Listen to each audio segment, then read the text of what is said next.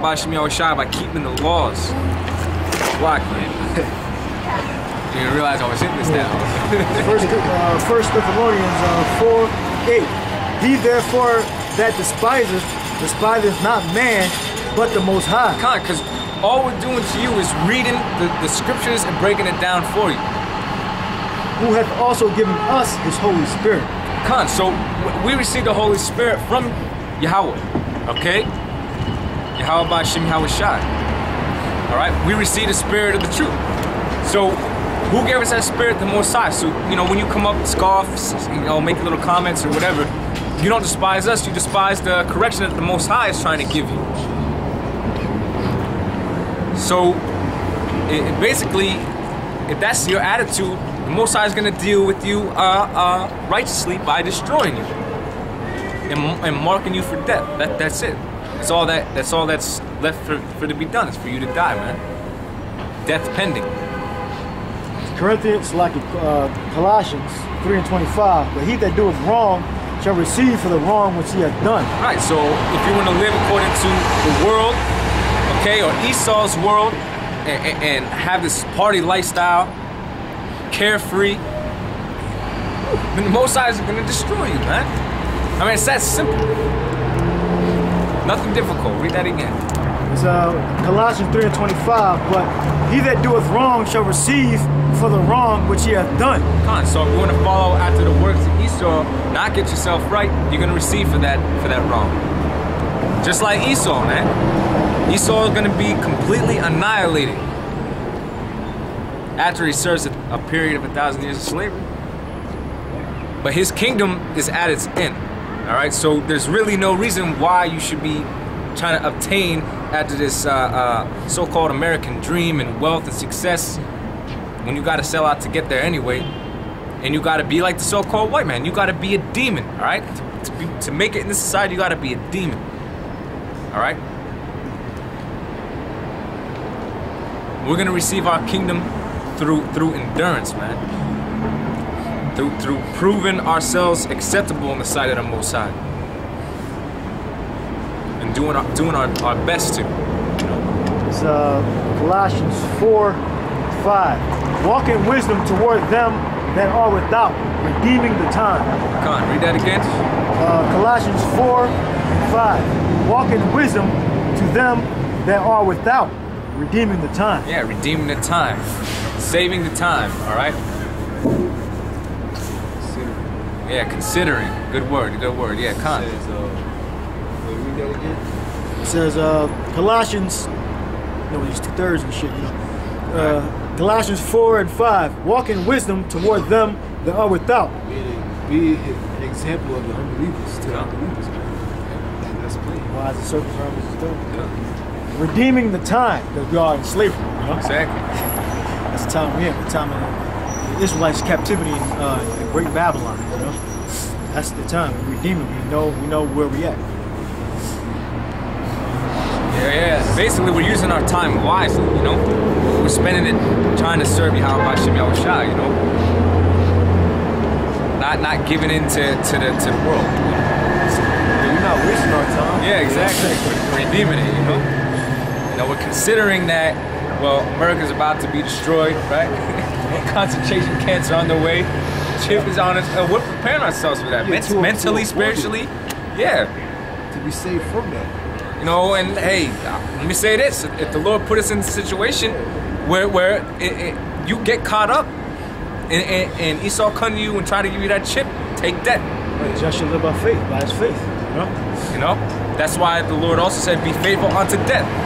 Because, you know, the Lord might have some brothers die, man. I mean, hey, that's all I can say about that. You know, but you got to send up them prayers, all right? Pray that the Lord give you the strength to deal with that particular moment if it comes. Lord willing it don't. You receive your salvation in the chariots. But, you know, hey, some of us might go through a lot of hell, man. But that's why we have the Comforter, and we have the acknowledgement of what's going on, man. If you do get in a predicament like that, you already know the deal. You You know we're gonna be set up and established if you do gotta die, man. You know you're gonna come back as a king. You're gonna come back with power. Because you stood faithful for Yahweh Shem Yahushua. Alright? So be faithful unto death. Because these hard times are coming, man. I know it seemed like it's not. But it is, man. I'll wait for it. Though it tarry, it shall not tarry. Because we're on the Lord's time. This is part of that endurance and patience. We gotta be patient. Haste not above our Maker. Lord wants it more than everybody, man, to come when He's bound by His words. So, 2 Timothy 2 verse 22. Nevertheless, the foundation of the Most High standeth sure, having the seal that the Lord knoweth them that are His. Yeah, read that again. 2 Timothy 2:19. Nevertheless, the foundation of the Most High standeth sure. The foundation of the Most High standeth sure. What's our foundation? This word. So this word standeth sure. Linking right up with Isaiah 55, Romans the 3rd chapter. What the Son did not believe, shall the faith of the Most High. Hey, it's not going to go without effect. So this is our foundation.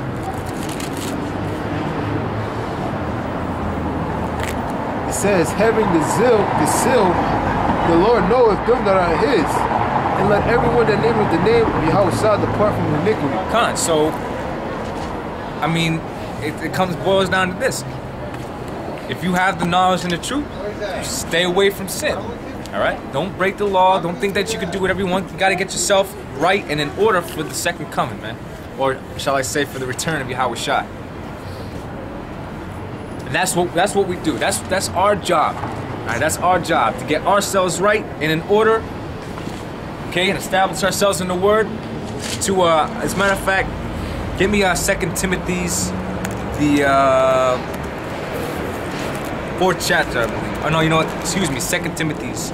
Actually, you were in 2 Timothy, weren't you? Start. What do you got? I just gotta go. Read it quick and then Just kind of go through.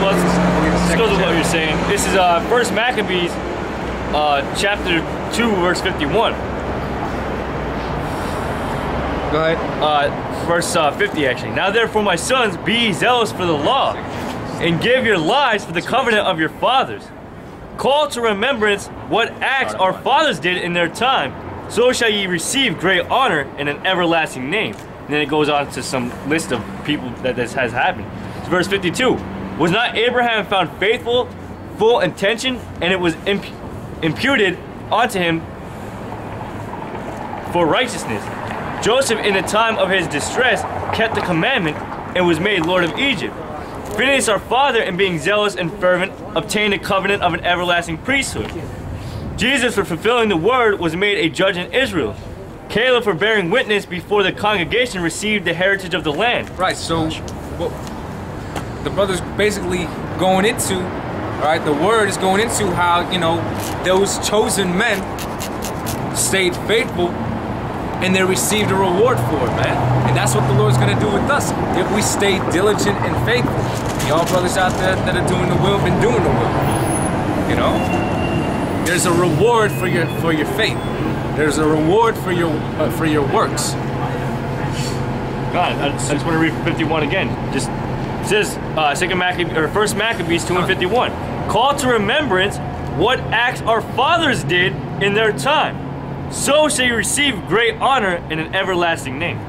So we're not to sell out to the society to short-live a dishonor, because basically that's what it is, a dishonor. An everlasting name. This is an everlasting name. I believe it's Zechariah. I believe it's Zechariah where it says to wait on the Lord. He's going to put us, give us a praise in the name and throughout all the earth. Is it Zephaniah? Yeah, Con, Zephaniah 3, I believe like 6, right around the 16th verse. Con. So Genesis. Matter of fact, you can get that? Genesis 15 and 4. As a matter of fact, you're still holding something. And behold, the word of the Lord came unto him, saying, This shall not be thine heir, but he that shall come forth out of thy own bowels shall be thine heir. And he brought him forth abroad and looked, toward the heavens and tell the stars, if thou be able to number them. And he said unto him, so shall thy seed be. And he believed in Yahweh Ba'ashem Yahushai, or Yahweh Ba'ashem Yahushai, and he counted it to him for righteousness. Oh man. Oh, it's like